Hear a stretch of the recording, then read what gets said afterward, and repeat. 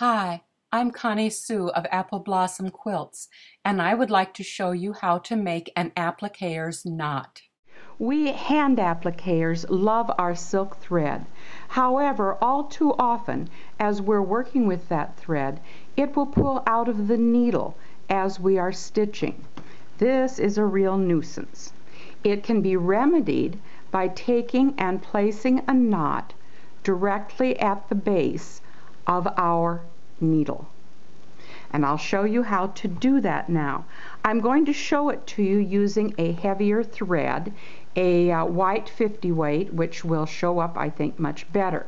First, we will take the short end and wrap it. We'll hold the thread between our thumb and first finger and wrap it around our first finger.